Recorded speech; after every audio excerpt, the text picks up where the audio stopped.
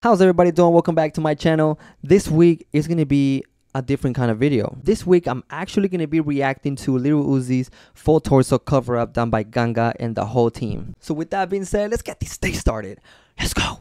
I've been getting tagged so much asking if I was the one who did it, and no, it wasn't me. It definitely wasn't me. For those of you who are new to this channel, my name is Mr. Reyes and I specialize in cover-ups.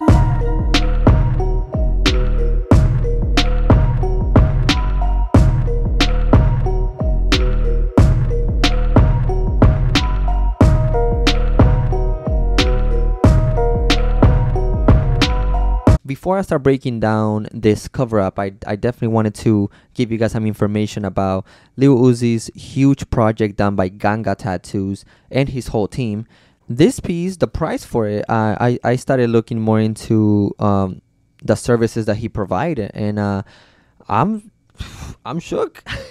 His services per day is $100,000, and that includes anesthesia and getting tattooed by the whole team. So basically they're doing like huge projects done in one day. In this case for Lil Uzi, he got tattooed for 2 days back to back, 8 hours per day. So in total they tattooed for 16 hours. But the whole team got the whole torso done in one day, and the following day they did the full back piece. Like I said, it was done under anesthesia, so he was knocked out.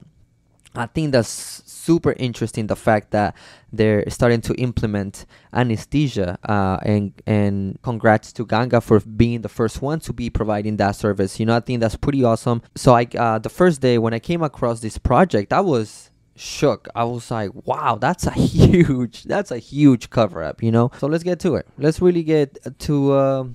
really break down this cover up here. So like I said, when I first saw this cover up, it's amazing. You know, it's a very impressive tattoo. Because I specialize in cover ups, I looked at it and I had to, you know, started looking at everything, you know, because that's what I specialize in, and that's the first thing I'm gonna do as soon as I see anybody do a cover up. You know, I really look at it. Before I start breaking down this cover up, I do want to say that when tattooing darker skin complexion, it is definitely tough to do a cover up. One, you have to simplify the whole entire tattoo. You have to avoid tiny little details because you won't notice those little intricate details. And tattooing darker skin complexion can definitely affect the way the results look. Me looking at Lil Uzi's tattoos before he got the cover up done, I can already tell that a lot of the tattoos that he has, they're scarred. Especially the Mandela that he has right in the center here on the sternum. I can see the skin looks a little scarred. The one on his chest area, they're definitely scarred.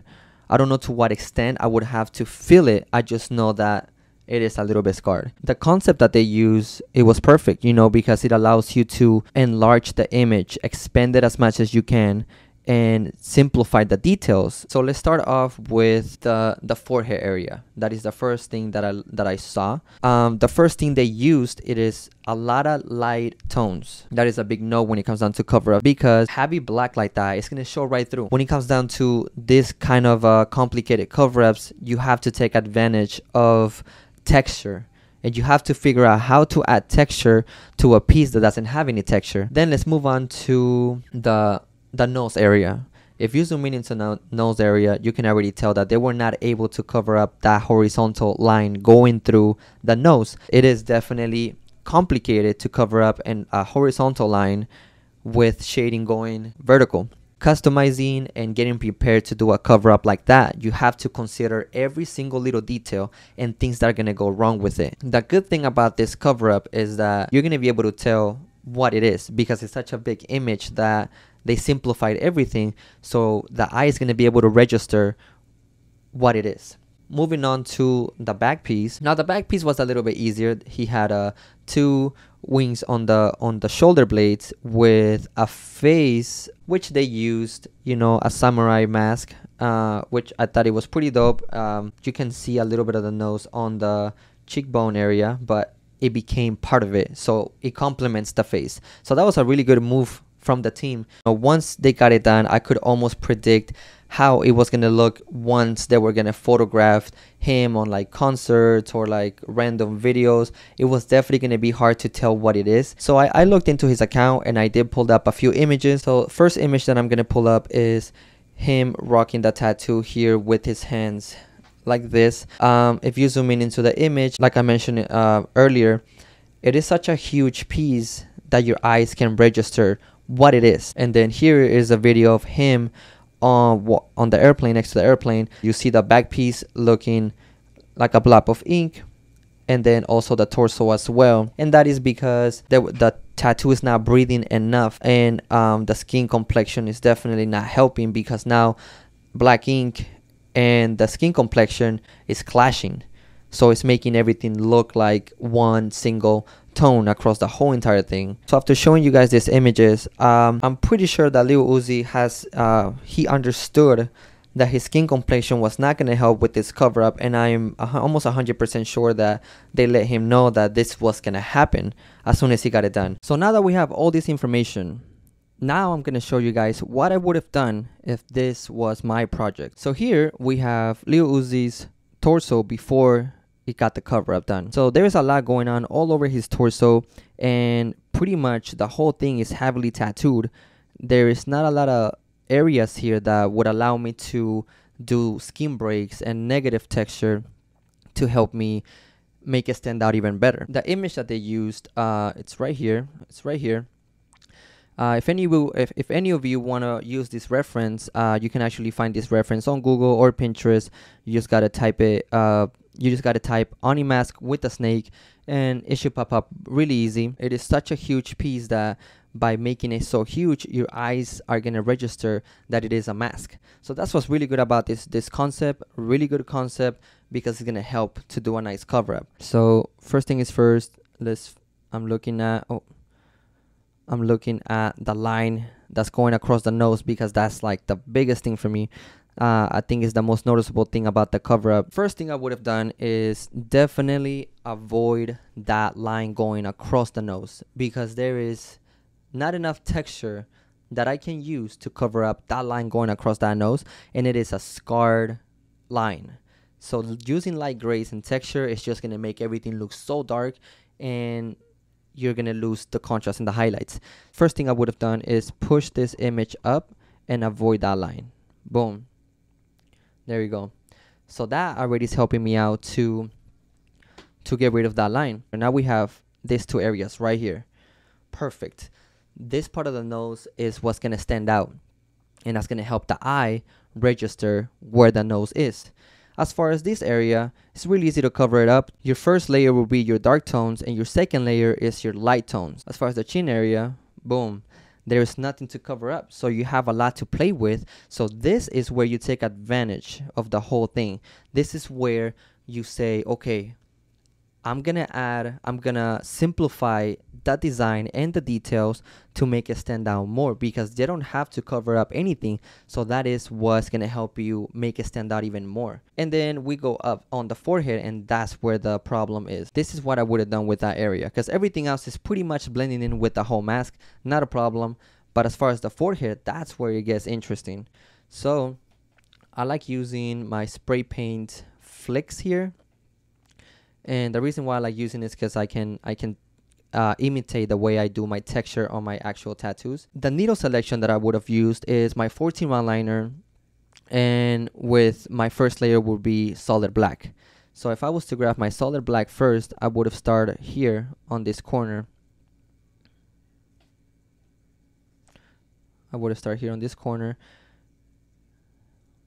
In my mind, I already decided where I want my light source to come from, and that is going to be from this corner to this corner. So everything here is going to be dark.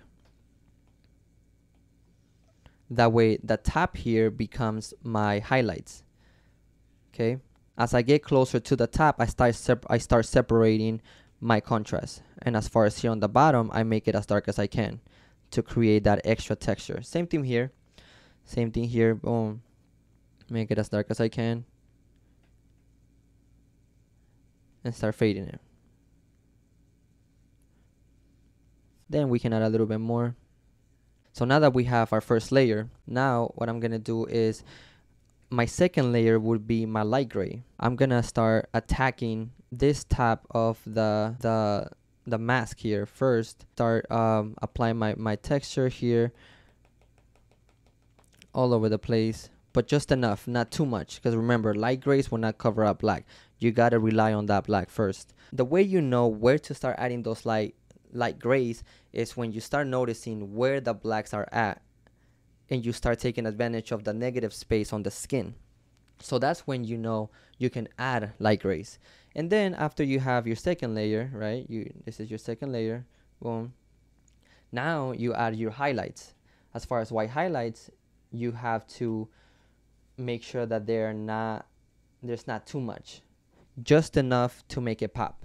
And remember, I will never get tired to repeat this in every single video that I have. White does not cover up black. Never. Black is always going to overpower light grays and white highlights. This is going to help to make it more sharp, make it sharper, and really separate where your contrast is and where your highlights are. There you go.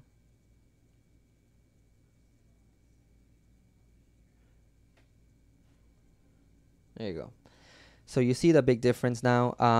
So now by looking at the whole thing now, our highlights are here, here, here, and here. Following this rhythm here is going to help to cover up everything super easy, because having heavy texture like that is going to help, you know. And then the previous tattoo might help you to add even more texture. There is a lot that I would have done with this project, but it does take me a few hours, you know. Usually when I get a project like this, a huge project, it takes me hours. I get ready for it. I prepare as much as I can. Oof.